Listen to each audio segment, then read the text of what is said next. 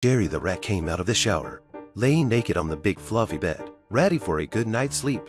He was just about to fall asleep. A nail suddenly came through the wall. Jerry was scared out of his wits. Nail after nail, with a bang, the mouse and the bed sank in. The mouse was terrified, ran away in a panic, but the nail still came in. It turned out to be Jack nailing into the wall. The mouse ran for cover. Suddenly, there was one more nail in front of it.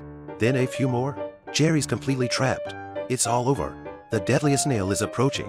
But the nail suddenly stopped. Turns out the air gun ran out of gas. So Jack grabbed a hammer and tried to drive the nail in. Lars, give me a hand with this. Luckily, Jerry survived. Now it's Jerry's turn. The two brothers were moving the bathtub. He hid behind a glass jar.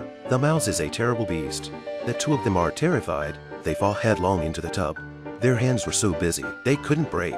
The bathtub flew forward.